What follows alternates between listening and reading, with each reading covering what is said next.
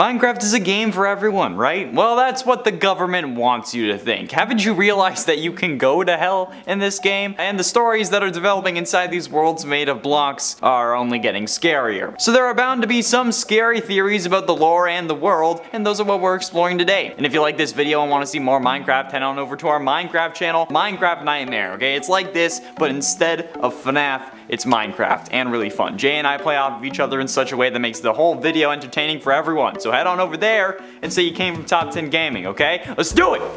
That's the energy you can expect. In its 10, zombie virus. This is a slightly older theory, but it's a question that I had when watching the trailers for Minecraft Legends is like, why are the piglins invading? Okay, don't like they turn into zombies after 30 seconds of being exposed to the overworld. And while this is a different overworld with new biomes and new structures and rules, I think there could already be some lore explanations working in our favor. MatPat once theorized that there was an airborne zombie virus that was poisoning the overworld air that things living in the overworld eventually developed an immunity to, unless otherwise compromised by like a lightning bolt or a zombie bite, and that's why the nether mobs turn into zombies after exiting the portal. However, I propose a theory that the army we recruit in this game actually released the toxin that does this themselves as an effort to prevent the piglins from invading again, either as a last-ditch attempt after they win, or maybe it was their plan all along, one that only affects piglins, or that one over time we end up developing an immunity to. So, yeah. In at 9, future golems. Looking at the poster for Minecraft Legends as well, since there isn't really much else that we can see like designed creepers, meaning that there are going to be more than just the few creepers we see in the trailer. However, it's also interesting to see that there are a load of other creatures that aren't in the base Minecraft game. What I can only assume are sentient prototype wooden dispensers that look like Hubert with a head full of arrows, the golden allay, like I've mentioned in other lists, but also 3 different types of golem. A seemingly carved stone golem, 4 of those at least, a mossy cobblestone golem above those, and some odd blue golems next to the creepers. Now, I'm not exactly sure what these could be, however, I'm guessing that they're kind of maybe diamond golems, but that seems kind of ridiculous, but probably skulk golems, since they have a similar appearance to the warden's design, and they seem to be made with deep slate as well. Whether those were created or they just joined the fight on their own is up for debate, but I do really think that they are skulk golem, and that they'll be exclusive to this game until the community gets a feel for them, and then they might be added to like the next mob vote or maybe the one after that. I still want the Moo Bloom though. Can we please get the Moo Bloom? Thank you. And it ain't falling out.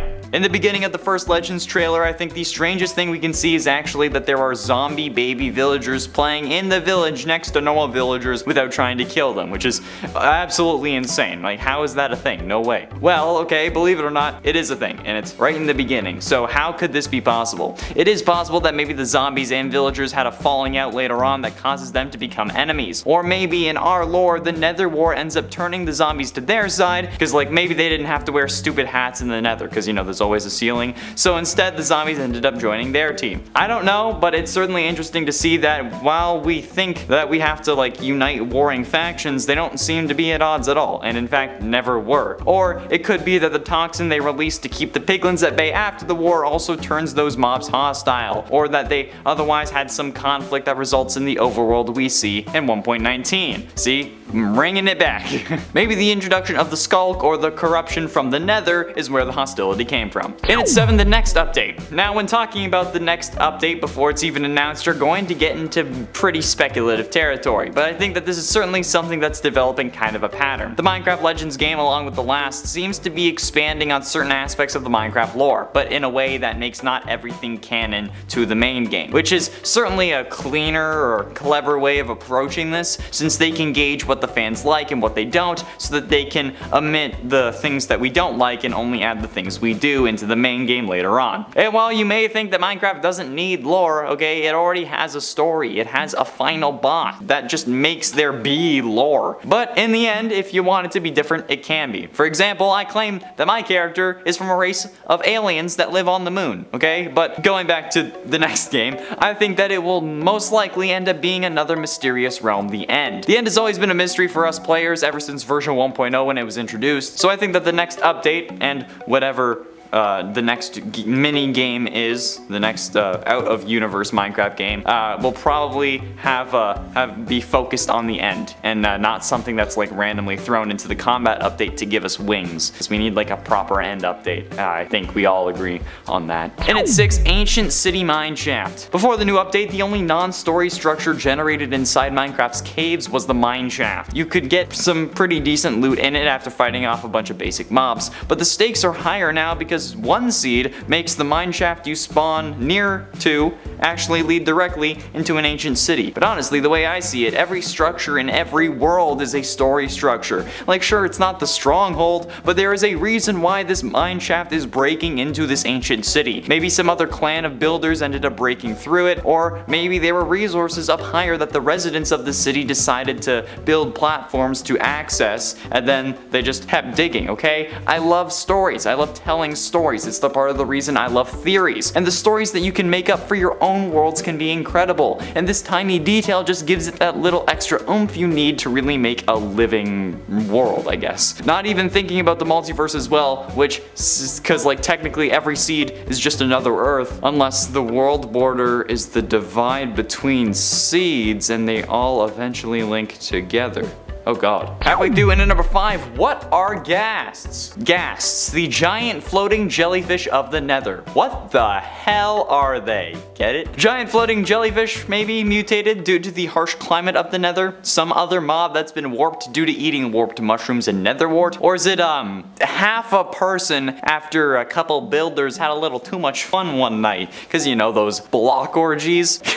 Nobody knows, but I guess we can take a stab at guessing. They could be a form of squid brought to the nether and tested on by ancient builders. They could have been changed thanks to their diet of warped mushrooms, crimson root, and netherwort, and then maybe they got bigger, and thanks to the climate they developed an immunity to fire and lava, and they also didn't need to breathe oxygen in water. And then their ability to shoot ink morphed into the ability to shoot fireballs from their mouths? I don't know. It's gruesome and it's horrifying, but that's what happens when you experiment on squids in hell. But maybe Minecraft Legends can actually help answer this instead of 1.19, because you know it could just be like, because they're doing another thing, or it could just be that it's like an escaped soul that developed a body in the nether. Okay, I haven't the really faintest clue what a ghast could be, but yeah, please explain it. And at 4, Skulk Stalkers. Did you know that Siren Head was actually almost in Minecraft? Kind of. Well, thanks to the Mojang dev King B Dogs, who is actually one of the creators of the iconic Aether mod from way back in the day. He shared on his Twitter some of the original concepts from Wardens earlier this year.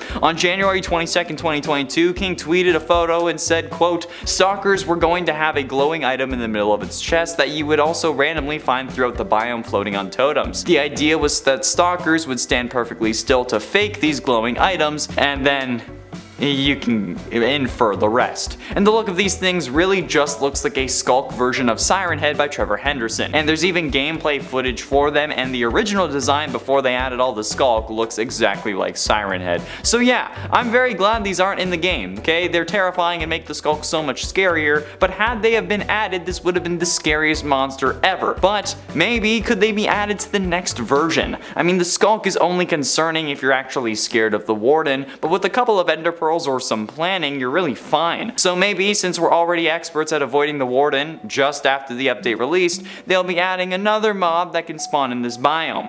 Fun fact, Skulk biomes are the second biome to have no monsters spawn in them, no matter the light level. Okay, the first and only until now was mushroom biomes. Okay, Wardens can spawn, but they're spawned in through like technically a mob spawner, which could also happen in mushroom biomes. If you found a dungeon, the monsters could spawn because of that block. So basically, it's the same thing. Getting close to the end into number 3, Herobrine is real. Okay, I know that Mojang keeps claiming Herobrine isn't real and was never in the game, but it seems to be that Herobrine could very possibly be present in this game, also thanks to Minecraft Legends. They've made it clear that this new game is a different overworld, not one that we play around with in normal Minecraft, which means to me that they're thinking of doing something daring. The issue of adding Herobrine, however, could be like copyright with the character, since this character, while being based on Minecraft, was created by a fan for a Brocraft stream, but also it's just Steve with white eyes, so I don't really know how the copyright law works there, but you know what, there could be some agreement to get him in there, if they really wanted to, but with the piglins popping out of the portal with glowing white eyes, it sets off a trigger in my brain. I mean, like, yes, their texture in the game has them with like a white pixel for the eyes, but like glowing eyes is synonymous with Herobrine, and if he's present in Legends, he could also be present in the vanilla game. Maybe he's the reason all the monsters turned evil, okay? In a reply to a tweet asking if Herobrine was a real entity in game, Notch replied saying that he wasn't, but that there might be soon, okay? This confirmed that there was no Herobrine, but suggested that Notch planned on adding him at a later date. And then the whole Notch saying, quote, "I've publicly told people there's never been any such thing as Herobrine and I don't have any dead brothers." But then he also says, letting too many animals die in lava is a foolproof way to summon him, but that you don't need to be afraid of him, he only means well. He's looking out for you, trying to warn you of the dangers you can't see. Which, I mean, like, come on, man, is only asking for it. I mean, I have to just have a spawner over lava at this point, because I need to know. But ultimately, in number 2, ruined portals. One mystery I've been thinking about recently is the nether portals from the main Minecraft game, okay? Where did they come from? And why is the nether kind of leaking out of them? Why are they ruined? My first thought was Shadow of Israfel, since those portals had a similar style, and I'm kind of obsessed with the Shadow of Israfel. Where's episode 43? In that story, they were scattered around and destroyed, but that doesn't really fit into the Minecraft lore because they leaked sand, not nether. However, with the trailer to Legends, this could be an explanation. The nether does start leaking out of these portals when they start springing up, so that explains the netherrack around these portals now, and it also suggests why the portals actually came around, because they were generated from the other side. They're ruined because we had to sever the connection, and tools were left nearby in case they ever ended up invading again, or maybe they just didn't want to use crappy gold tools. This game seems to be trying to explain the piglin and nether lore, which I am certainly looking forward to, although please tell me what ghasts are. And finally, in at number 1, the warden came from the nether. This is definitely a wild one, okay, but hear me out. This is probably not the case, but you might as well have some fun, right? Well, what put me on this path of thinking were actually wither skeletons. Matt, Pat, and others on Reddit have proposed the idea that maybe these are the bodies of fallen builders, buried in or absorbed by the soul sand we know that has the faces of screaming souls trapped inside, and then the skeletons left over could have been burnt from the harsh climate of the nether, or the blazes found in the very same nether structures, or nether fortresses, I guess. Having to fight off the reincarnated burnt skeletons of your former friends and family is definitely horrific, but doing that in literal hell seems a bit much. This could also be how they discovered the unique properties of soul sand, and that this then leads them to accidentally summoning the wither after too many failed attempts at bringing their lost comrades back from death. But we also know that wardens and skulk have the ability to manipulate and use souls. The warden has souls on his chests that are in the exact same place that the soul sand faces are, just mirrored. For example, the one face would be here, but the warden's face is here, and then like that, you know? So what if the warden either came from the nether, or, since the texture is flipped, came from its own dimension that is a mirror or reverse version of the nether? That doesn't seem too crazy to me. Okay, well, the latter theory doesn't, that it's his own universe just mirrored. That's all the time we have for today, friends. Thank you all so much for watching. I have been Charlemagne Connor Monroe, and I'll see you in another video. And if you like this, go check out Minecraft Nightmare. God damn!